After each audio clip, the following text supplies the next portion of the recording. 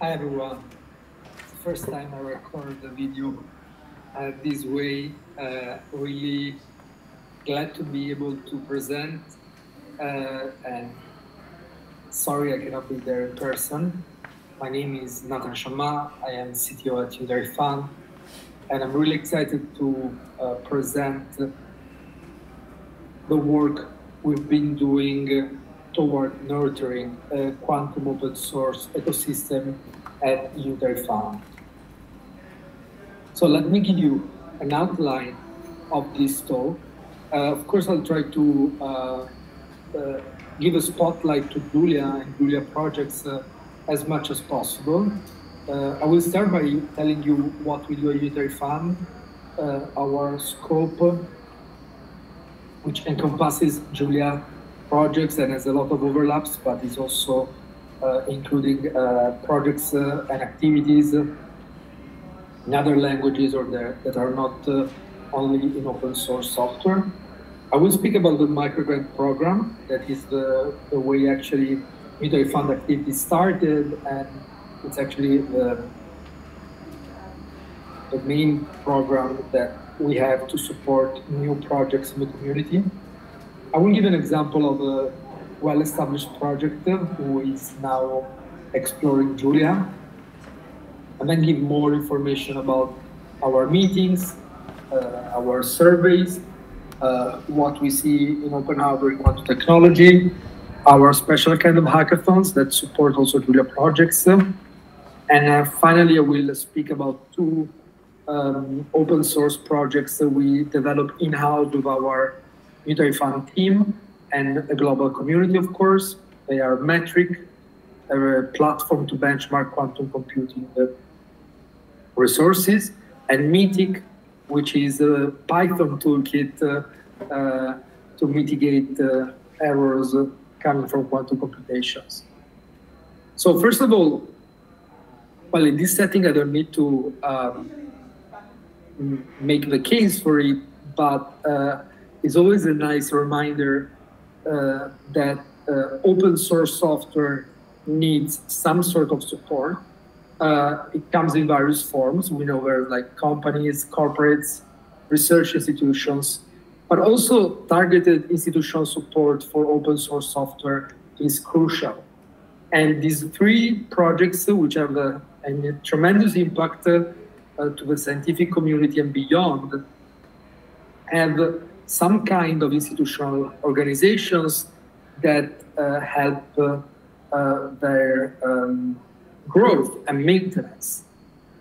So what JuliaCon aims to do is, in a broader sense, the vision is to have a quantum computing and quantum technology ecosystem that helps the most people.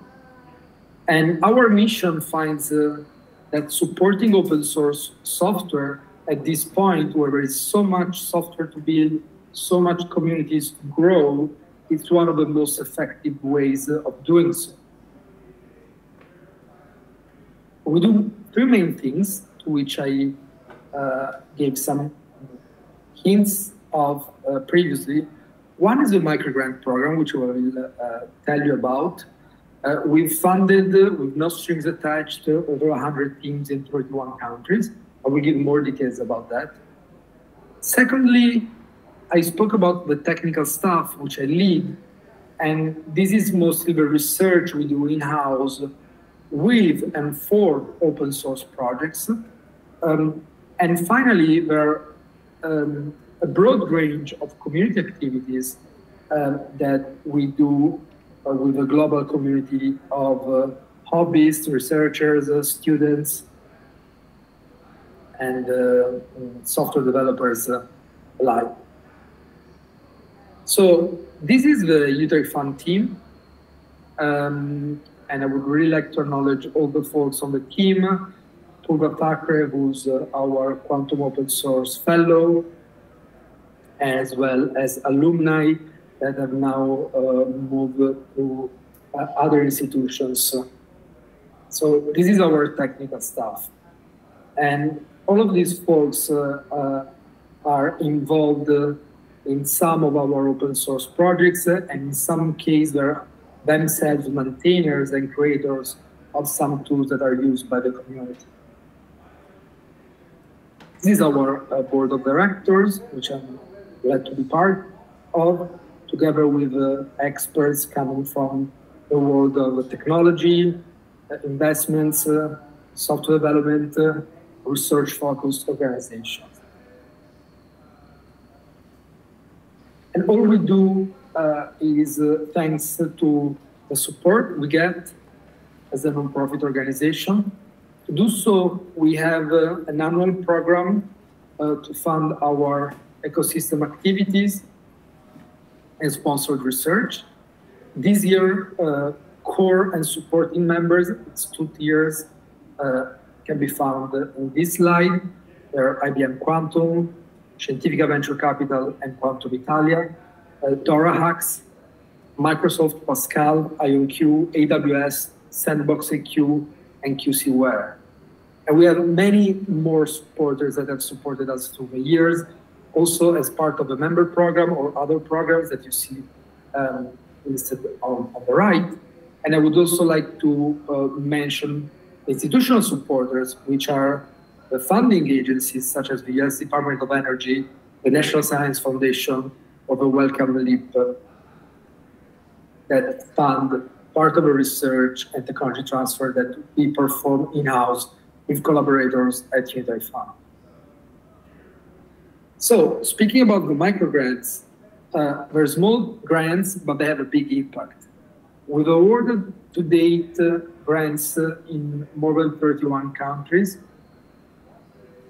100 projects, actually exactly 31 countries, 100 projects that have led to many publications, a lot of code, so you can also find like GitHub metrics such as stars and forks. And this is everything that is a misfit for things that go from a venture fund startup and academic research that fits in papers. Everything in between is a good fit. And it's very easy to apply, and it just takes 5 minutes with a video online application.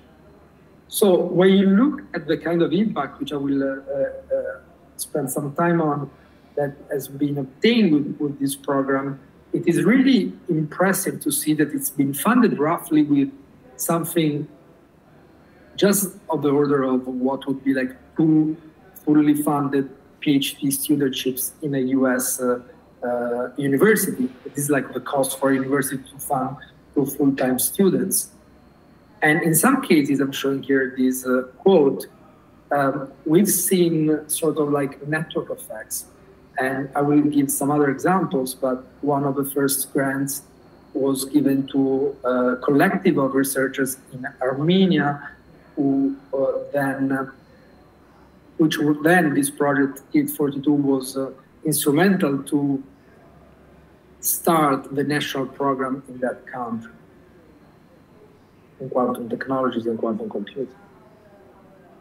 So what kind of projects we funded? So actually I'm using here 3 examples that have to do with Julia. So we would say like 4% of grants now given to Julia projects, which is not much. We'll get to more metrics later on. Definitely this space in software is dominated by Python at this point in quantum.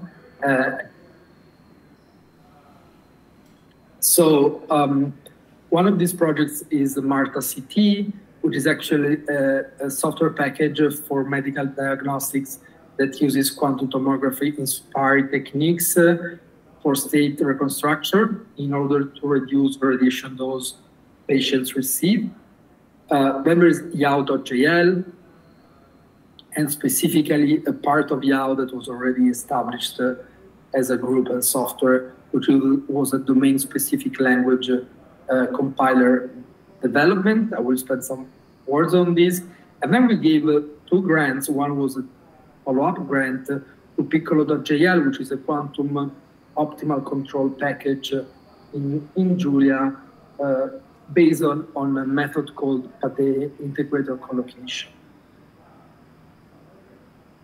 And so talking about network effects, the YAO.jl grant was actually a project inspired by another project in Python called PyZX that actually applies ZX calculus to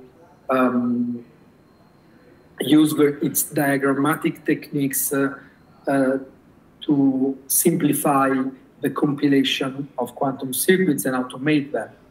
And so the inspiration of the Yao.jl folks by PyZX led to this Yao-Lang domain-specific language, which was part of the funded activities by Unitary Fund. And this kind of network effect is something that we see doing and we're involved in doing more and more at Unitary Fund. You see here from the Penny page, many integration and plugins they have. And one that has just been added this week is the Crack GPU accelerated simulator developed by Unitary Fund as a possible backend of Penny and also integrated with the Catalyst project, which is part of Penny as a just-in-time MLIR system.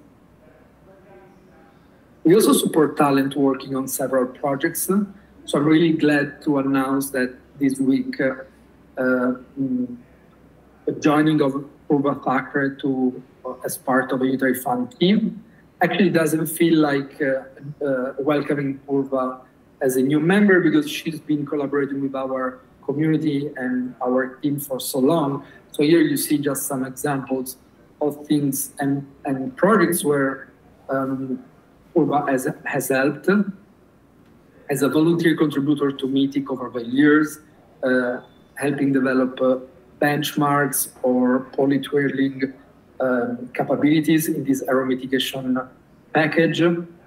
Then as a Google Summer of Code student supported by NumFocus, working on the QTIP quantum information processing package to develop a technique and method to generalize unitaries and compile them in specific native gates. She's been then a Unitary Fund ambassador.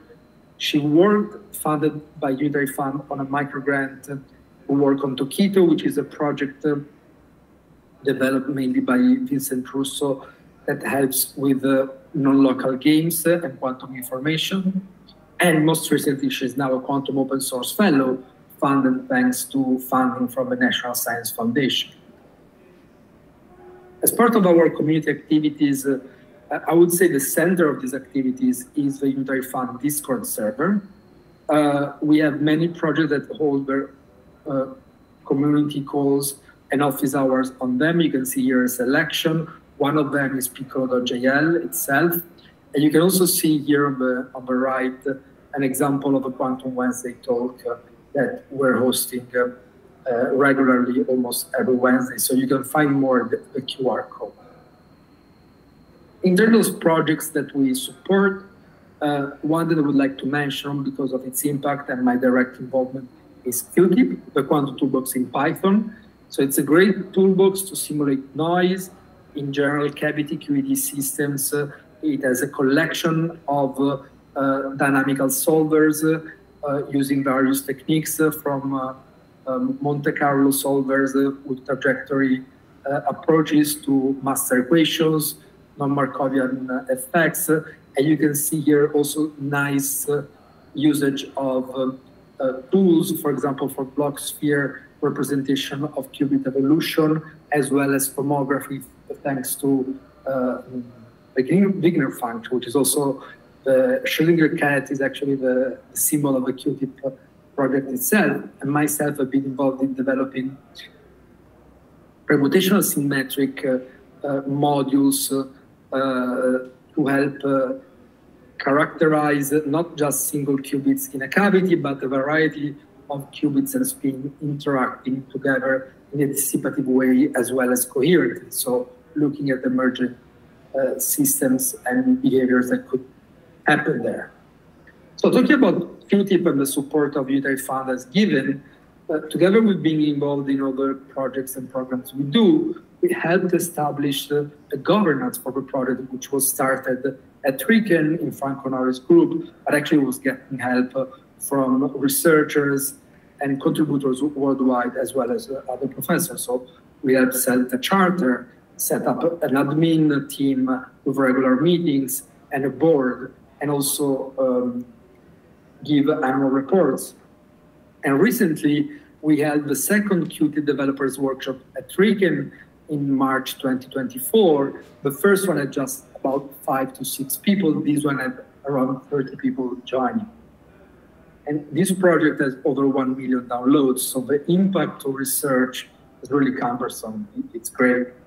So how does the Quantum Toolbox in Python get entangled with Julia? Well, recently we started hosting on the Qtip organization the Quantum Toolbox.jl project, developed by Alberto Mercurio, Luca Gravina, and Yi Te-Wan.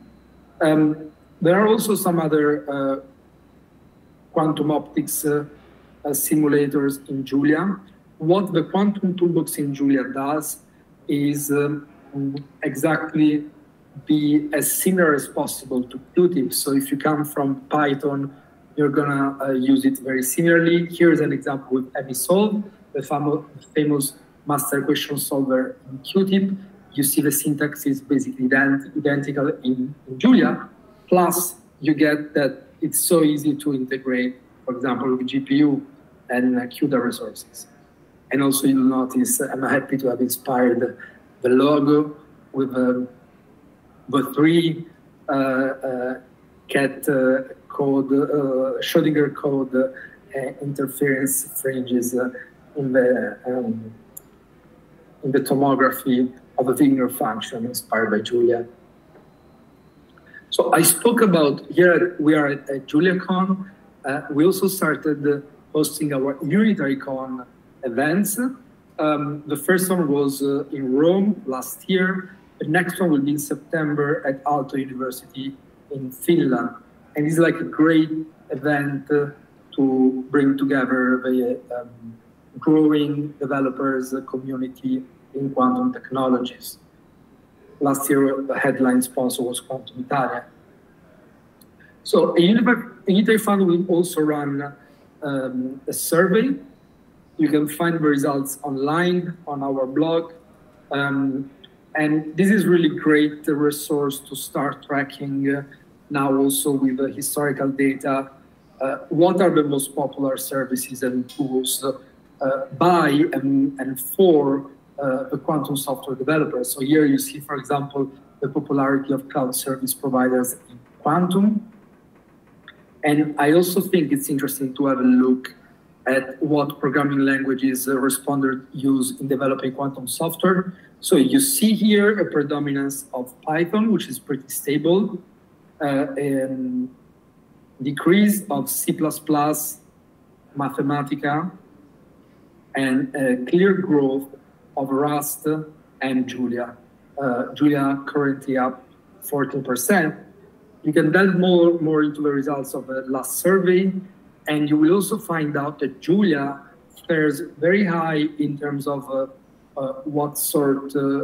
what languages folks would like to pick up as new programming language. And there's many filters that you can dynamically apply to see what are the replies for researchers, for students, for people working at startups or enterprises. And here again, this is like the aggregated data for all respondents. You see that Rust and Julia, about a third of folks would like to pick them up as new tools. I briefly mentioned open hardware, and here let me give a bit more details. What's open hardware in quantum technology? It's the counterpart of classical electronics such as Arduino and Raspberry Pi in quantum. We actually wrote a review reporting on the first projects that are active in this space. You can find it published in APL Quantum, the first issue. And by open hardware, we mean, as highlighted by this graph, everything that is between the device prototyping and, for example, tools such as PyAPR, or the mask design of superconducting circuits with KQ circuits based on K-layout programs, to the open access to facilities such as foundries for fabrication, to whatever software is involved, such as KIC, in sustained operation, testing and characterization of devices. So for example, the KIC project, the quantum instrumentation control kit, is both software and system on a chip with fast controls enabled by FPGAs that you can see shown here. And you can delve more about information about how these projects are scattered through different and spread through the different verticals. You can also find some projects that have to do with specific capabilities. And one of them, blockade.jl, is Julia. It stands out, and I'm sure there's also some other projects in Julia too, such as the painter qubits devices.jl. So this is like a summary slide of the kind of activities at Unitary Fund we do, supporting open quantum hardware. We also give grants to open quantum hardware projects. We support some of them in our hackathon, which I will speak about.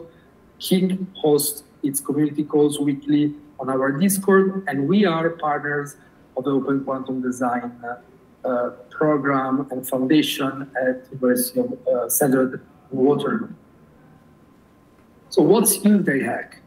It's a great program that helps supporting existing projects in quantum technology that are open source. Here you can see some screenshots about two projects that got bounties up for grabs, asking help from the community to solve them. And these bounties are nothing else than issues. If you click on them, our automated APIs will take you to the open issue that is on GitHub. It's great for maintainers, it's great for newcomers, it's great for folks who want to help out. It's the fourth year we run the program, and this year we had our largest event yet, 800 participants, over 50 projects, and actually this slide is not updated, it's more than 70 bounty hackers were involved, more than 65 for sure bounty hackers were involved. So, and they claimed up to 10K in bounties. This year we also had in-person meetings in Mexico, in Finland, and in the US. And this is another example of a project that got some issues solved thanks to the project itself. So this is one great thing of this program and this event. Sometimes in hackathons, the problems are not so relevant. These problems are thorny issues that maintainers would like help from the community. We also have like a gamification part of it. So there is a hackathon leaderboard, and you can see folks actually like this user Golanor supporting different projects. So this is great because they have many projects in the space. And we also have some Julia projects such as Bracket Simulator.jl, Pico.jl, and Bracket.jl this year participating. And this is a great way to help newcomers get into quantum. So this is an example of a developer who is an open source software freelancer who first got into quantum thanks to Unitary Hack. Actually was in the top 3 performers in terms of bounties. He then got a micro grant to develop its own project, ClassKit, a Python to quantum compiler. And this year, ClassKit got some community help by participating as a project in Unitary Hack 2024. So now, before switching to... yeah, we're running out of time. This will be online later. So we still have, the talk still have 5 minutes. So I'll stop here. And if you have questions regarding the previous part of the talk, feel free to ask me after the session. And we'll have the next talk. talk.